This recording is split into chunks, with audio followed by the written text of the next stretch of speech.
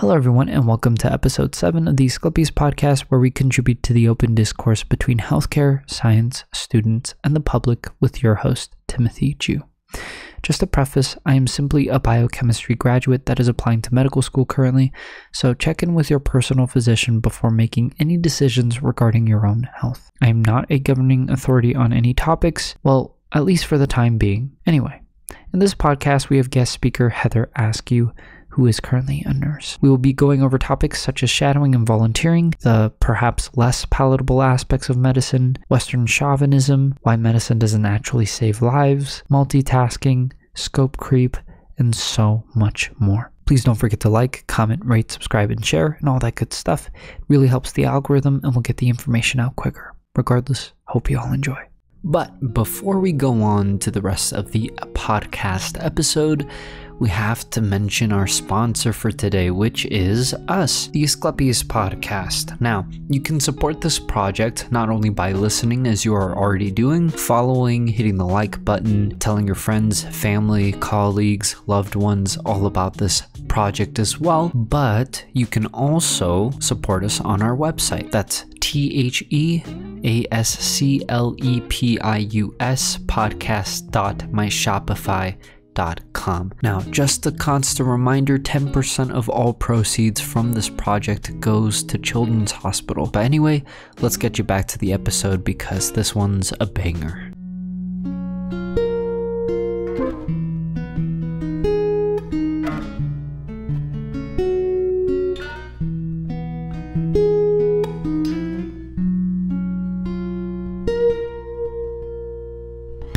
Goodness gracious, do we have a good one in store for you future nurses out there? Well, also I guess there's a lot of good little nuggets for everyone else too, so I would highly recommend giving the rest of this episode a listen. Anyway, before I introduce our guest for today, I would like to talk about myself. You see, I have a pretty disproportionate head. Like, my head is big relative to my body. I'm practically a bobblehead. And my friends and colleagues back in college, and definitely in high school, would most likely agree that this phenotypic expression is an outward manifestation of my inward personality, analogous to Henry V in Shakespeare, where he was deformed and grotesque to represent his inward faults. I mean, I guess to rephrase in a way that actually makes sense, I have a big head, which is fitting because I was a big-headed and cocky individual. Around that time, I had felt like the sailwinds were behind me, pushing me along in life. And that all drastically changed when the medical school application process left me unread, ghosted me, and bounced my inflated head up against the wall to the point where it began to deflate. Those humbling set of events eventually provoked self-reflection, where, within the past couple months and years, I have drowned myself in philosophical literature and ideas from brilliant people, up until the point where I became a hollow shell of the bobble-headed man I once was. And within the meantime, I've been trying to build up my confidence once again. And that is the word that I would use to describe Heather. Not bobble-headed, but confidence. Just straight up confidence. I mean, in an age where we can feel inundated with spectacle, whether it be in the guise of self-grandiosity or an artificial sense of humility, I find it extremely refreshing to find someone that is sure of who they are, what they can do, and has little more to add. It's sort of like sitting in a stable chair you know you can rely on, with no extra frills needed. Anyway, contrived and stupid introduction out of the way, Heather, how would you like to introduce yourself? Yeah, of course. So I'm Heather, obviously. You just introduced that. But a little bit about me and my career right now is originally after high school, I wanted to go into Chinese medicine and was starting to pursue college for that as to become a Chinese medical doctor. Did a lot of career counseling and got married and was still deciding if this is something I want to do because finances is a huge part of it. My husband and I are fortunate to live in a very diverse community, so it would be accepted in our community. However, I just didn't know, if it would be suited for me. And so I got a lot of career counseling with that. Actually, you your parents helped me out with that. We're good friends. But with that being said, I decided to do my own research on more Western medicine rather than Eastern medicine, and decided to call a lot of nurses and medical professionals, doctors that I knew, and hear their experiences in the medical professional world today. So with that being said, the nurses had great input, the doctors had great input, and I still didn't know what I wanted to do. So I decided to volunteer at a local hospital that was a level 2 trauma center, and they had a EMS concierge program where you greet the EMS coming into the ER, and then you take them to the room and print out like paperwork for them. You help maintain like the cleanliness of the facility, just be a volunteer and a greeter, and smile and say hello. Not that hard, but and while I was there, I really attached to the idea of wanting to be a nurse because these nurses saw it all. I saw how doctors and providers on one hand would bounce throughout the hospital depending on their specialty and land up in the ER if they're on a different floor, like a stroke unit or the critical care unit. And then the ED docs just, hey, what's bringing you here today? We're going to treat it, and then you're going to go. Whereas I feel like the nurses got a little bit more social background and were able to be very communicative with them and kind of be whatever the patients and the community with the patient need. So that kind of started that. Sometimes I think it can be super easy to be frustrated with all the requirements that medical schools and graduate programs can have regarding shadowing, volunteering, and, well, just about everything else. But while going through the whole thing a second time, I totally understand why this would be a prerequisite. I feel like I've learned so much through my journey of shadowing and working in medicine before getting into medical school, and it seems that Heather here has as well. Also, this brings up yet another really cool topic about Western chauvinism within medicine and how our society can be easily dismissive of methods that are inherently difficult to statistically validate. I mean, I know that I feel embarrassed about my background as a South Korean male living in America, where I had all my family members sharing drugs because that particular drug worked for them, and perhaps sometimes causation and correlation get a little mixed up, and all of those things. But I also think that it's a great idea to just keep an open mind regarding this enigmatic pursuit of the thing we call truth. I think that there is inherent merit in pursuing truth from different perspectives and cultural backgrounds. And there are a lot of things from my personal family background that I think would be great in application with medicine. Things that are more towards preventative care. This just reminds me of Sacrificium Intellectum, Corinthians 10:5, to remove all piety and prior knowledge. Just even language can be a significant biasing factor. Your syntax and vocabulary, I mean, my goodness. All in all, I think this is less an encouragement for my viewers, but more of a little reminder for myself to just keep open-minded and understand that various perspectives are beautiful things, and honestly, if I don't like it, it's probably just because I'm interpreting it incorrectly. I have a history within the medical field. Like personally, my little brother has special needs, and so growing up, we're always in and out of the doctor's office, and still the nurses and providers, I mean, they're both amazing and helping us and providing us. My dad has a history of cancer, so we saw that specialty. I have a history of depression, so I've had to go through and get counseling and get help that way. So I've kind of always been involved in the medical field, but seeing this volunteer service firsthand is really what started my path into being like, nope, we're going to go ahead and do nursing. Yeah, and then that process into getting to nursing school, I decided to get my CNA license first, and was a respite provider at the time to my little brother. And for those of you who don't know what a respite provider is, it's basically just somebody who comes in and is like a babysitter in a sense to people who have special needs, to give care providers a break. And the state or whatever I don't know, services pays you for it. You could do respite providers, CNA, community connectors. Community connectors is where you take them out in the community and teach them how to like grocery shop or how to ride the bus. Whereas respite providers in the home and doing like cares with them or taking them on a walk or something like that.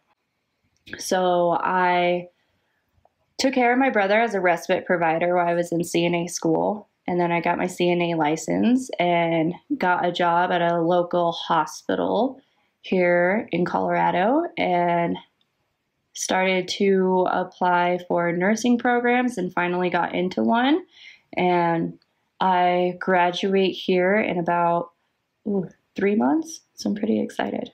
So the journey's been long, but that's so exciting. We're almost there. Yeah. Man, oh man, is it so cool to see how those around us can ultimately shape up our trajectory through life. Also, I think it's so cool to hear how upfront Heather is about that tricky topic of mental health. I really do believe in the importance of acknowledging what society can view as constraints and working them into our lives and adapting them, as opposed to expending all the energy to act like it's not there and continually keep it a hush-hush topic. Love it. There's a lot of shows, namely like Grey's Anatomy, House, The Good Doctor, and I think as a result, society has some preconceived notions of being a nurse. What's like the most common misconception you can think about when people think of nurses? The most common one, I think it's just medical in general. Like whenever there's a flat line, when somebody's hooked up to a cardiac monitor, and they're like, the patient's dead, we need to go ahead and shock them and defibrillate them. You don't shock a dead heart. There's no electrical activity. Right. So sending an electrical impulse doesn't do anything. You're literally just cooking the heart and it's not going to do anything. Yeah, you got to do mechanical compressions and you put a whole bunch of a couple different medications in and hope it starts again. So that's the biggest misconception. However, in a scenario like that, what will happen depending on the facility that you're at, if you're on a unit, like a general medical unit, what happens is there's a couple codes that come into play before that. So you notice your patient isn't doing great. There's something called escalated huddles. A lot of facilities don't do this because it takes a lot of time and resources. However, you can call the provider, you can call a respiratory therapist, you can call other providers helping the patient and come together and be like, hey, they're not doing so hot. We need to change course of treatment because they may be headed down towards the ICU if we don't do something. A RT is called a rapid response unit. And this is where it's saying, hey, if we don't do something right now, they're going to code. And that's a little bit more escalated, where as an escalated huddle can take like an hour for people to come to. RT usually takes about 15 minutes for people to show up. And then you have your code button, your code blue, or that is necessarily where they're on the ground and they need compressions or they need respiratory help. And so I think medical shows don't show that at all. They are like, go from 0 to 100. And it's like, well, what happened in between? Right. And so it's really important to know what's happening with your patient at all times, because each intervention that you could do can prevent them from going to that road to the ICU. With proper intervention and timing, you can like turn the treatment around and you can quickly head them home. So I think that's a huge misconception. I think also for nurses specifically, you do a lot of grunt work. So you're wiping rear ends, like you're helping these people. Right. You're walking with them. You're doing a lot of physical exercise with them, like PT, OT. You're still doing respiratory treatments with them if respiratory is backed up. So you have education, like little bits of education in all of these different specialties. And you're really basically the main spokesperson for this individual. So you go in, you assess them as a nurse, and then depending on how they're doing and what they're presenting, you can call a respiratory therapist, you can call a speech pathologist, you can call one of the main hospitalist providers, and kind of talk to them, as well as social work and case management. So all of these people are tunneling into you to facilitate to this person. And I don't think a lot of people know that. Has there ever been a moment in your nursing experience where you had to grit your teeth and you were like, my goodness, this is rough? All the time. All the time. I always say nobody wants to wipe people's rear ends and deal with blood and deal with sputum and deal with pus and deal with these smells and odors. Right. Nobody wants to be like, oh, I'm coming in today and I want to smell C. diff. I want to smell what that's like. Or I want to smell, units of blood coming out of somebody. Like those are very distinctive smell. And the smell of iron versus the smell of C. diff. And nobody wants that. And so that's really where you have to do some internalizing as to what's your purpose of continuing this career. It really does seem like a profound statement. You need to know your why. What is that pressure and force that is helping you overcome all the friction-saturated pursuits of medicine? All the smelly, stinky, uncomfortable, squishy parts that are either not shown on those infamous television shows or are wildly dulled given the current lack of smell-o-vision. And so for general medical units is what I'm on right now as a CNA. And you have somebody who's there for liver failure to a psych admission that needs constant supervision, sepsis. To another total cares patient.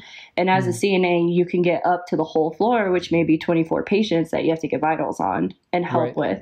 Whereas a nurse, each hospital is different for how many patient to nurse ratio you have. I work at a facility where they can only have 4 patients per every nurse, depending on their acuity. And their acuity is how sick they are. Right. So if they have a very high acuity, they're very ill presenting, then they may be in a 2-to-1 assignment or 3-to-1 assignment. Also, despite the fact that I love agency and individual grit and motivation, I also think that it's so cool that we have systems like that in place where it really just is an elementary equation of 4 patients to every provider, just to make the system more streamlined. So I really personally like being busy, and I like chaos, and I like psych. That's where I feel like I make a big difference because you have immediate results. However, not everybody's like that. A lot of people like to be social with their patient, know the whole story so that they can better help them. And they like to see the long-term progression of sick to like healthy. I like to be like, I personally like, they were in psychosis and now they're not out of psychosis because we gave this medication. Or they were in a certain arrhythmia and now they're not because of this. So I personally like immediate gratification in my work. But yeah, you just got to do some self-reflecting to see why you want to do it and what your personality is like, because each floor has a different dynamic. And yeah, I don't know. And that goes back into the question of what is your why? Man, currently from this side, from our side, from the student's side, it seems like a super scary thing to think about. What's my personality? What are all the confounding variables that lead to the optimized pursuit? On one hand, for myself personally, I definitely have never felt as in awe as when I observed a heart transplant and that prior spine surgery. But at the same time, I also really loved the clinic side, just being able to sit down with patients and hear their stories about the ups and downs of their lives, slowly going over things and better educating them to increase the probability of them being medically compliant and making a choice that we believe to not only elongate their life, but also increase the quality in an average prima facie sort of way. Anyway, so why did you ultimately choose to pursue Western medicine versus Eastern? I feel in certain aspects, from what I know, which is very limited on Eastern medicine, so I don't want to offend anybody there, but there's certain practices that are very preventive, and I am 100% behind that. And I feel like Eastern medicine has a very good grasp on preventing illnesses. However, with Western medicine is where you get these really life-saving medications and life-saving treatments like surgery. And again, knowing me and instant gratification and wanting to see my patient go from not doing so good to, okay, we're on the journey to getting home. That's kind of where I sat in with that. And I mean, that's why surgery is so important too, because a lot of people are like, oh, maybe I'll get it down the road. And it's like, well, if you can see somebody now, maybe you don't even need it down the road. Right. You know, if you could take care of yourself now, surgery may be off the table completely.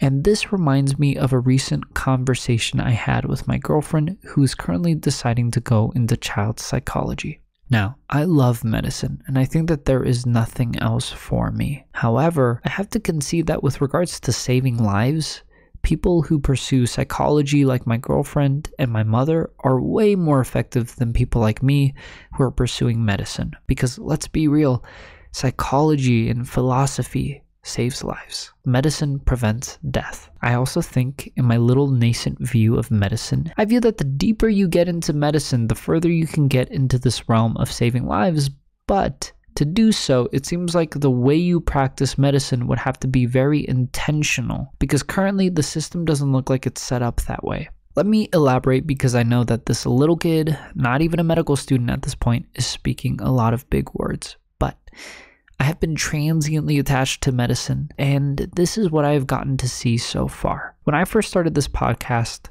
initially it was just my curiosity getting the better of me. I wanted to know the difference between the two symbols of medicine that we use interchangeably, the rod of Catasis and the rod of Asclepius. I had realized that the rod of Catasis, from my superficial Wikipedia searching, represented negotiators and commerce, as well as thievery. And the reason why it was ultimately used as a symbol for medicine was because during the war, the medics would act as a neutral bystander, attempting to heal both sides, to be that negotiator. And as a recent physician that I talked with said, healthcare and being a good physician has become less about who knows more and more about who has good bedside manner. It's become a business and service industry and not necessarily a medicine industry. The rod of Asclepius, however, represents healing, just like straight up healing. And I realized that the rod of Catasis represents what medicine has become, and the rod of Asclepius represents the medicine that I wish to pursue.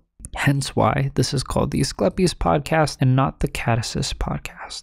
The reason why I say that you have to be very intentional in pursuing medicine in a way that is conducive to healing and truly saving lives is because at its current state, medicine can really just seem like a conveyor belt of patients that are thrown pills and procedures until their numbers look good or their symptoms are no longer acute enough for us to further pursue any treatment. Then we just throw them to any other specialist that will take care of the other numbers that we aren't specialized for. And sure, things like statin therapy, if you look at the pool of statistics based off of all the money these pharmaceutical companies get from directly marketing to patients, sort of that thievery side of the rod of Catasis, if you ask me, do show statistically significant increases in expected years of life. But is that truly helping anyone to really live? I mean, how often are things like anxiety and depression a comorbidity in our patient population? Also, I just want to state that I'm not blaming the system, because ultimately I rarely think systems are put in place by some evil person rubbing their hands in a conniving manner. And I acknowledge that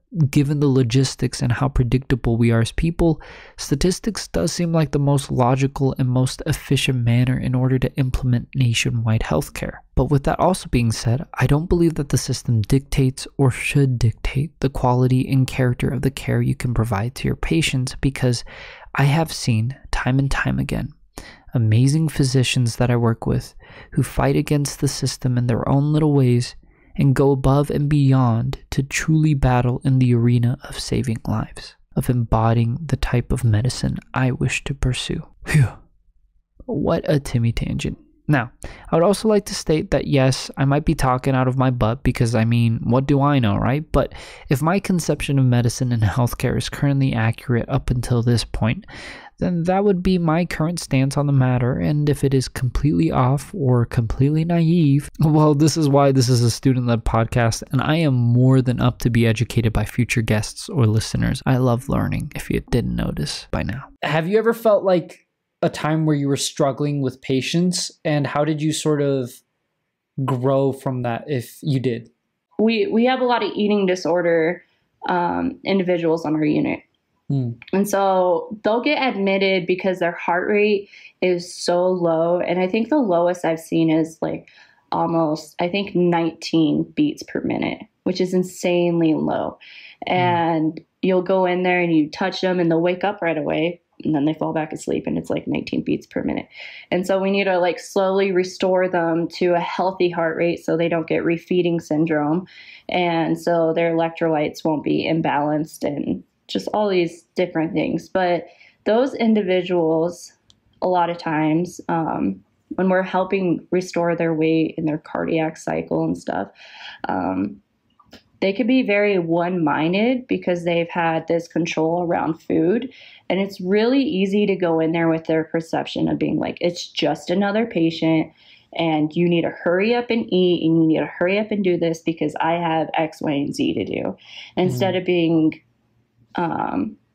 instead of sitting with them and taking your time and realizing that this could be somebody's worst day of their life in this facility. And me being standoffish and in a rush is not going to benefit them. And if I was the end point, the other person receiving the care I'm giving, would I be satisfied with this care? Right. You know, it's taking that self-reflection again and being like, wow, I need to just slow down. I need to take a deep breath and be in the moment with this patient. And that also is where time management comes in, because if you have somebody else who's getting sicker and sicker and needs that escalated huddle or needs some intervention, it's kind of hard to balance the two. But you kind of learn that as you go and continue working in the field. Increasing the resolution that you live your life and being in the moment. This reminds me of a recent big wake-up call. As some of you may know, I'm currently applying to a research lab and have been volunteering for the past month while also working in the clinic and developing this project called the Asclepius podcast. As a result, I thought it would be great if I tried to multitask, and this is where it led me. I was doing a procedure while listening to a podcast episode I was trying to ultimately edit and work on further, and everything was going great until at the fourth to last step, I zoned out and didn't know if I had used an eluting buffer, which would have resulted in me throwing away my product down the sink. This product, mind you, was something that I spent the last 6 hours trying to create. Now, I recovered and redid the experiment, but I was very upset and frustrated with myself. So, I began doing what I do best. I took a step back from my life and immediately went to Google Scholar to search up articles on multitasking, which led me to a paper called The Myths of Multitasking. In the paper, I quote, and I quote this from memory because it's committed to memory, "There is time enough for everything in the course of the day if you do but one thing at once. But there is not enough time in the year if you will do two things at a time. The steady and undissipated attention to one object is a sure mark of superior genius, as hurry, bustle, and agitation are the never-failing symptoms of a weak and frivolous mind." Like, damn, what a call-out, right? In my recent conversation with Servando on our Patreon exclusive episode 0, I believe, Servando and I talked about the abstraction that can occur when you zone out, when you dissociate patients from people. And I think it's such a crazy thing analogous to Sisyphus, the poor lad that was cursed by Zeus to push up a boulder every day up a hill, just for it to roll down and for him to start again the very next day. Similarly, every day, we need to live a high-resolution life and not zone out, especially when we're in a field that deals with people. Continuing on the negatives, or maybe like the difficulties of the position, I understand that COVID all slapped us, and I was wondering how maybe COVID changed the way you work. Luckily at my facility, we had a very big supply of supplies that we needed. And it didn't really change so much. I mean, a couple little things changed about how often we're like wearing and switching a mask and our non-rebreathers. But for the most part, it was pretty fluid. I feel like our facility did a very good job. The big difference that I can see that's really hard now is the whole mask thing. Like being able to communicate with somebody, like your eyes can talk, but like the movement of your mouth helps people so much receive the information that you're trying to give. And it's been very hard to effectively communicate even with this like shield, because if I'm talking to you like this, like you could tell my voice is muffled, and you know, just the little movements of your mouth make such a big difference. And so I've noticed with the population I work with, there's been a lot of miscommunications that have arised from it. And so it's really important with how we choose our words, because half of our face isn't even being seen. So they can't even receive, communications. I'm not gonna lie. Initially, I've seen some people wearing these clear masks and thought they looked absolutely ridiculous. I also thought that it was something done out of vanity, where people just really wanted to show all the parts of their face or something. But as I've been interacting with more hard of hearing or deaf patients, I realized how convenient and comforting it is for people to be able to have that added sensory input of seeing someone's lips move. So for all you rocking those clear masks, you do you, and don't mind the unimaginative and mean people out there, such as myself. Speaking about words, we've interacted before, I guess never in a setting like this, but we've interacted before a lot because you are friends with my parents and stuff. And I would say that your vocabulary has significantly changed after being in this field. Oh, yeah. And I think that that's always the most interesting telltale sign of someone getting involved in a profession, which is that your whole vocabulary, your vernacular, the way that you talk, the way that you're thinking completely shifts as a result. From developing a different way of speaking, have you also found a different way of thinking? Do you always think about these things? How has this career shifted your makeup, I guess? That's a great question. I think now it's really hard to have a genuine connection with somebody because you're constantly assessing them. You're taught in school to assess nonstop, nonverbal cues, verbal cues, their fingernails, are they bulging? Are they not? What's their skin texture? Like, what does their throat look like? Is it pushed to one side or not? What about their hair? Yada, da, da, da. And so it's really easy when you're first introduced to somebody to treat them like a subject because you're assessing them. And it's really easy, of course, to do that because for myself, I maybe have one day off a week that I'm not doing something that's a medical professional development. I'm either working or in school or doing clinicals. And so that 1 week off, I'm usually sleeping. So I'm constantly in this mindset of assessing and being medically there for somebody. So that's been really challenging for me. And it's really important to know what hat I'm wearing at the time of day that I'm at. So if I'm at work, then yeah, it's okay to assess. If I'm at school, it's okay to receive information. If I'm meeting somebody for the first time, it's okay to just meet them and have great eye contact with them and not even assess them, Right. And so that's been very, very challenging. And that may never go away. Talking to other nurses, they're like, you'll notice stuff and be like, that's not normal. Like, what is it? The basketball player, who's that? MJ? Michael Jordan? Yeah, Michael Jordan. When he did his interview, that came out during COVID, he had like certain segments that came out every week. Oh, and he kept on saying he took it personal. Yeah. If you look at his eyes, this is just me, but I was like, his eyes, like his sclera has a weird color to them. Like they're like an off-white. Yeah, exactly. And that could be like indicative of liver, like something going on with his liver. And so, it's like you can't just sit there and enjoy things for what they are now. You're always like looking at the body and what it's presenting. Right. So yeah, it's hard to turn that off and turn it on. Turn it on. Oh man, the amount of times I have diagnosed people with Marfan's while they're walking down the street, completely unaware of the little psychopath that is sitting in their car at the red light checking off phenotypic expression. Anyway, that's a cool little thing that I am realizing myself as well.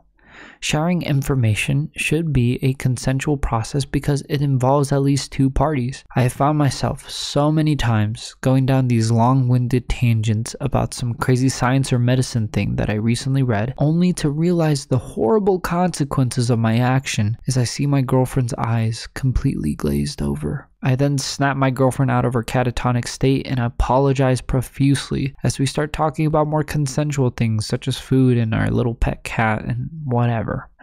Consent. Amazing. It's very hard. And a lot of people come to you for medical advice. And it's like, I haven't taken the national exam to become a registered nurse yet. So I cannot give you sound advice. And that's not my scope of practice. I'm not qualified to give you that advice. You know, like I have somebody telling me what to do, and then I'm the hands of that person. So they're like, hey, you need to start this medication, you need to do this and that, and I do it. But I'm not qualified to make that call. So yeah, it's really hard to tell people like I can't do that. Have you ever experienced imposter syndrome? Not really. I think you're taught your limitations and are like you hear your limitations from different roles of what you can and can't do constantly. It's written out. You go into work knowing it. You're in school knowing that you're not licensed yet and that you have to have a clinical scholar with you because, I mean, you're learning these things. So it's really easy to know what your boundaries are. And for me, at my school where I'm at, I think they're very receptive to questions and appreciate people questioning themselves and being like, I don't know if I have the knowledge for this, or can you help me with this, or can we schedule a time to study more on this?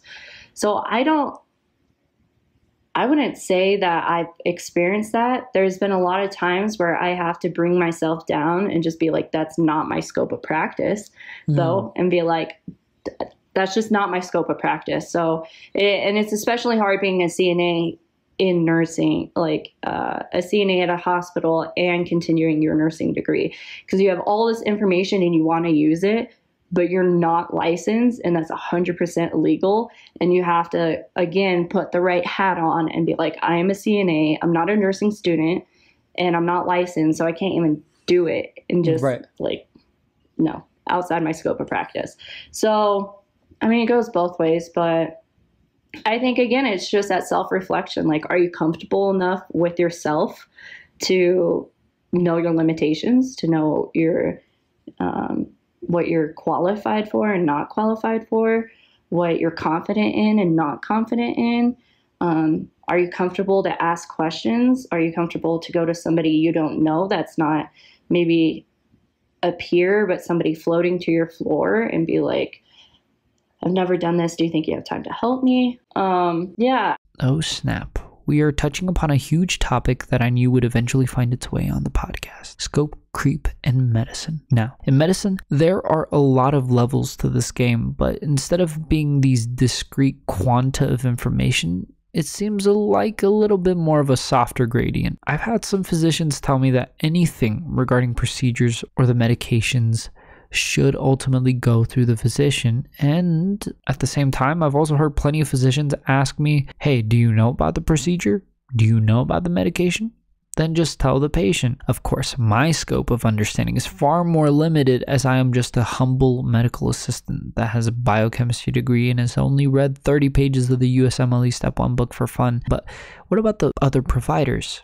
Physician's assistants, nurses, nurse practitioners? Well, it seems like that confidence that Heather is talking about does come with a lot of questions initially and a lot of time. Just from my little role, I realized that the amount of questions I ask the providers is inversely related to the time spent at the position. The more I spend time working, the more I realize what niche of medicine I snugly fit. Yeah, one of my deans, my associate dean, I think it was like our first or second quarter in nursing school, and she came in and she was like, if you guys don't have your social life figured out, it will impact nursing in a negative way, because you can't control yourself. So how are you able to help somebody else essentially? And that really helped a lot. That truly helped a lot, because when you're dealing with sick people, I mean, they're not the nicest, right? Like, if you're in pain, are you going to be like, like, please take how much time you want. Right. I don't even care. And then, it's not going to happen. You're in pain. You're like crying of it. You're an adult and you're crying. It's embarrassing. You have all these different cultural beliefs associated with it and how you're raised to deal with pain. And so that could bring like a lot of that's not the right word. It can bring like a rapid flush of like negativity to you as a nurse. And it's, if you don't know how to process your emotions, all I have to say is just go see a therapist and just talk about stuff, because stuff comes out, and learning how to be emotionally intelligent is so important in the profession. And again, it is so important to pick up little social cues and how to respond appropriately to that, and know when things are personable and when it needs to be escalated, if it's a threat, if it's not a threat, and just understanding these things. So, I mean, all I can say is self-reflect constantly and know your scope of practice. That is such an interesting thing. How our life experiences precipitates into who we are and what actions we are most likely to follow. In an instant, our brain has made that snapshot and has tried its best to abstract and reduce the person in front of us to a set of more manageable variables. For instance, are they agreeable? Do they seem educated? What's their socioeconomic status? How am I coming off to the patient at this very moment? Where do I need to concede in this interaction in order to provide the best care? It's such a crazy, complicated thing. And despite all the numbers and logic we can find ourselves hiding behind, it's cool, or perhaps daunting, to know that there is a limit to logic when faced with the human condition. That sample size of one. I guess, as Heather was saying, it might be best to look at yourself, look inwardly, to further explore that quote-unquote human condition. I was wondering if you could talk about maybe one of the most gratifying smile from ear to ear moments that you can think of with your profession, where you were like, that's a memory that lives rent-free in my head. Ooh, that's a good one. I'm stumped because a lot of times, these people are sick, and so it's more rehabilitating them. And with the floor that I'm at and working nights, you don't ever discharge patients usually. And so I don't really see that moment where they're leaving. I don't know. I think overall, I just think medicine is so cool, and the technology that we have, that I'm so grateful to be learning this and being able to be the person that will provide this care one day. I'm so happy that I'm blessed with this opportunity to do that. And so a lot of people, nursing school and studying to be a doctor, oh my gosh, it's so annoying because it's nonstop, right? And it's horrible. There's times where you're pulling 24-hour days just because you're going from work to school and then back to work. And it's very, very challenging, but taking it in, and even though you're paying X amount of money for it, like one day I get to use this and change somebody's life. Like that's a gift. And just humbling yourself, like every time, that brings a smile to my face, just going to school and learning this. Because at the end of the day, I'm like, wow, I wouldn't have known this, like it's just so interesting and so cool to me.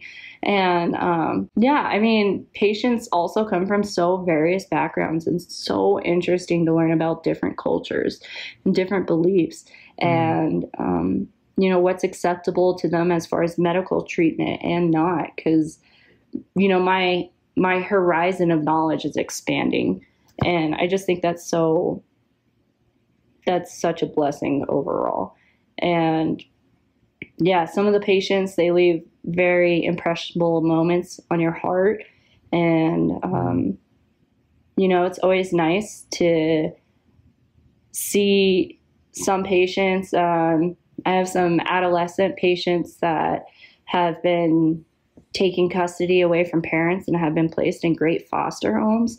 And those always touch my heart to see that, this individual who didn't even know this patient wants to help them and foster them, not just in this setting, in the medical setting, but life skills, and take care of their medical needs. Like that's always so touching to hear those stories. Looking back, if you could see baby Heather before she's going into nursing school or pursuing this field, what would be some words you would tell?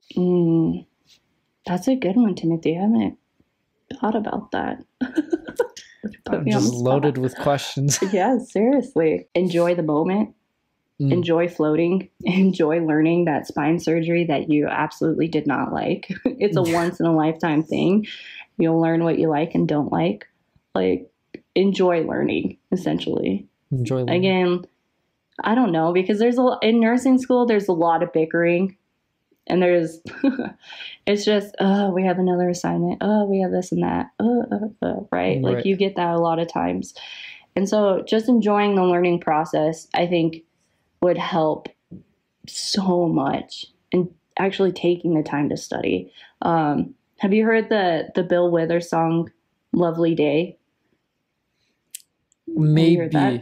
Maybe. I'm really bad at associating names with songs. So it's just a song that says it's a lovely day, like over and over and over again. Oh. And for any of you guys interested in nursing, go follow Nurse Blank on Instagram. And he makes like some funny TikToks and reels about being a nurse and makes fun of them and pokes at them. And he has one where it's like, I'm going to go into my shift and don't complain. And he just had a smile on his face the whole time.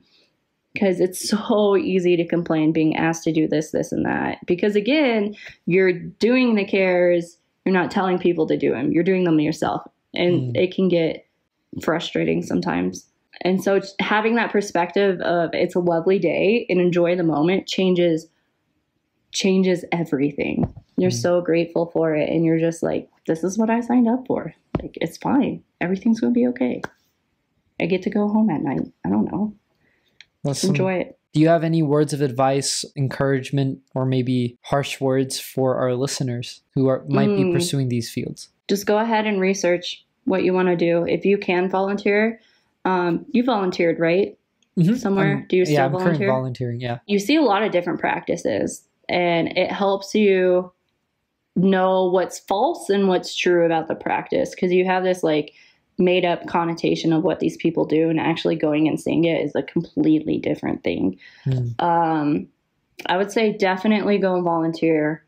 Ask people in the profession to see what their thoughts are of it.